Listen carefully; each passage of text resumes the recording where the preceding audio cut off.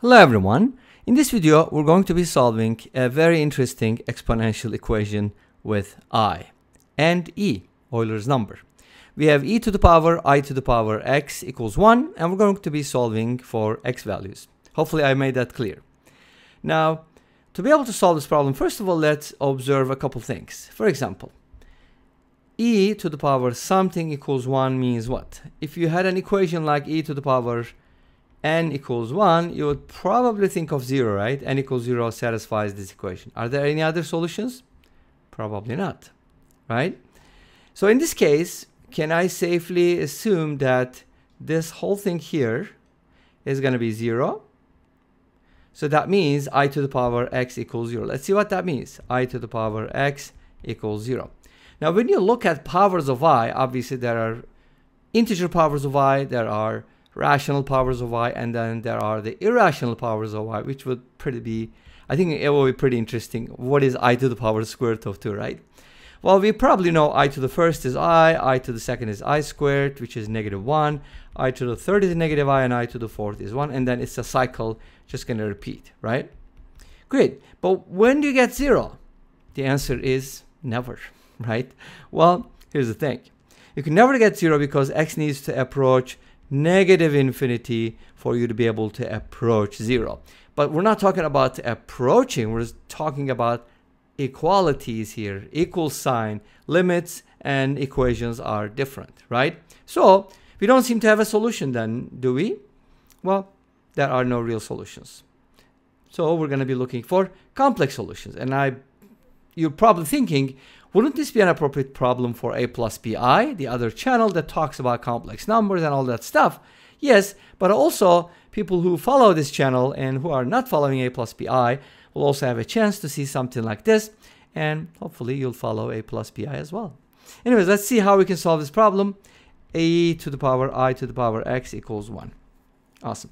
I think we've done a similar problem before with e to the x or something like that, and if you haven't, we'll do it, or you can stack up more e's. Anyways, so since I to the x equals 0 is not going to get us anywhere, let's go ahead and look at this differently. We hopefully know how to complexify 1, right? Because 1 can be written as e to the power 2 pi and I. Where does that come from? From the Argand plane, such a fancy word, right? For the coordinate plane. This is the real part, this is the imaginary part. Basically, complex numbers can be written as ordered pairs, and 1 would be 1, 0, which will appear right here. And its distance from 0 is just going to be 1 unit. The angle it makes is 0 radians or 2 pi radians or any multiple of 2 pi, which is represented by 2 pi n. Multiply by I, you got the polar form. Awesome. What does this give us? This gives us a very important equation. This guy equals this guy. By the way, I added 2 pi and I, so we're good. I don't think we need to add another one. I to the x equals 2 pi and I. Awesome. You got a couple different ways to go about it. You can divide by I and you work with x minus 1, or you can just proceed as follows, like with this, and then just solve for x. Okay? Let's do the second, or the latter. I'm going to replace I with its complex form or polar form again. It's going to be e to the power I times pi over 2 plus 2 pi k. Remember that pi over 2 is the principal argument, and then you can add multiples of 2 pi. And then this will be raised to the power x. When we do, we're just going to multiply by x. That's going to be 2 pi and I. Wait a minute, how do we solve something like this? Here's the thing. We can go ahead and natural log both sides. Now, what does I to the x mean? You can also approach this problem a little differently by considering the fact that z to the w can actually be written as e to the power w ln z. A lot of times people are going to write log instead of ln because that's the complex logarithm, but I just use ln. Same idea. Now, we can go ahead and use this idea, then it's going to become e to the power x times ln I. And then what is x ln I, or what is ln I? Well, since ln I can be written as ln e to the power I times pi over 2 plus 2 pi k, then this basically pretty much becomes the same thing. Makes sense? But you can also approach it that way. So from here, we're going to go ahead and bring this down to the front. Properties of logarithms. So that's going to become e to the power ix times pi over 2 plus 2 pi k. Now this is I to the power x, remember? And this is equal to, wow, that contains ix, 2 pi and I. So what we need to do now is use the complex logarithm. Obviously at this point you can use the polar form to write this as cosine blah blah blah, but you'll see in a little bit what Wolfram alpha gives us for this problem, right? So let's go ahead and natural log both sides. We're going to get ix times pi over 2 plus 2 pi k. If you don't want to deal with this, you can just set k equal to 0, be done with it, and then ln 2 pi n I. Great.